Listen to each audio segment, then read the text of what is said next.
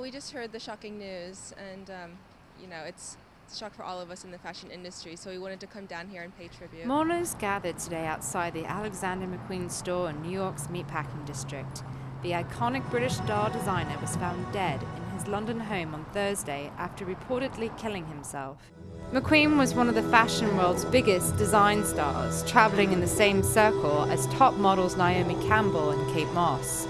A friend of Naomi Cambell's describes the model's reaction to his death. It was just Rachel was there, Naomi was there, and Naomi's absolutely devastated. She's extremely close with Lee, obviously, and she's devastated. She collapsed in my arms, but he's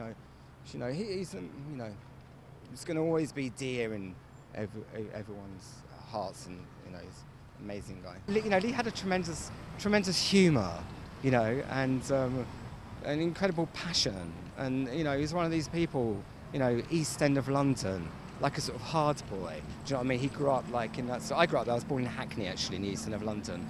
So it's kind of that sort of area where you kind of you've got to be strong and you've got to know how to look after yourself. And with that, comes a lot of realness, and